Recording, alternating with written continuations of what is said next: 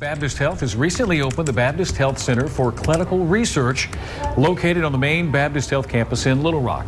This new endeavor is taking Baptist Health into an important field of healthcare that often leads to improvements in the quality of lives for patients now and into the future. Now, joining us this afternoon is CEO of the center, Dr. Richard Pellegrino, joining us today. Thank you so much. Yeah. Thank you for coming me. in. Tell us about your center.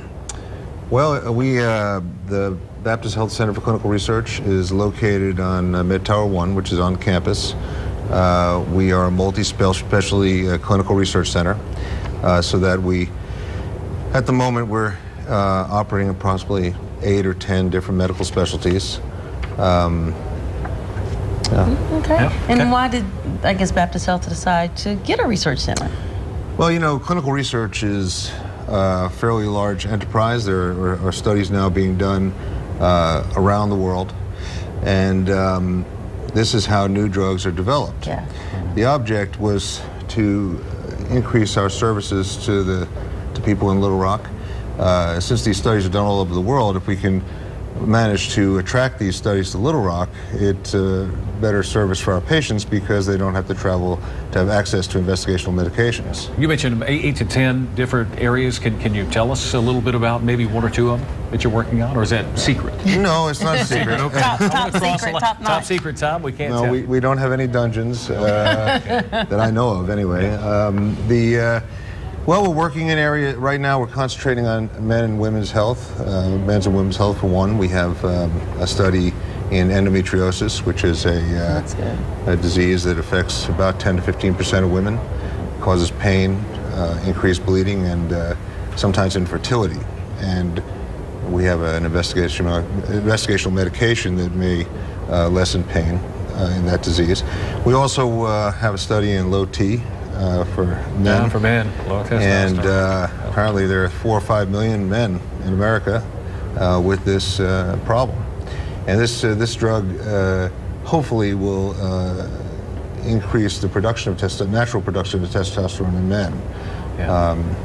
But we work in areas in neurology, in rheumatology, rheumatoid arthritis, lupus, things of that nature.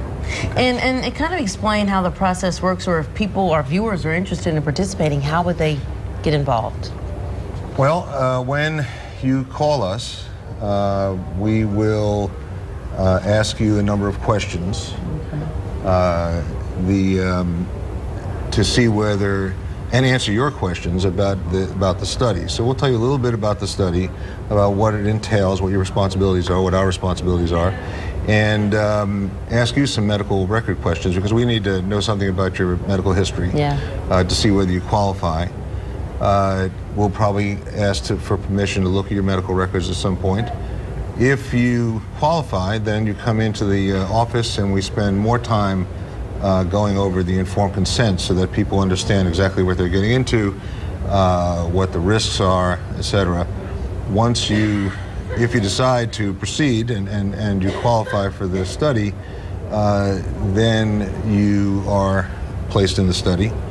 And they usually they can last up to a couple of years, but usually on average, they last 3 or 4 months and involve a series of visits. The visits are free, the medication's free, and patients almost always are paid for time and travel. Oh, okay.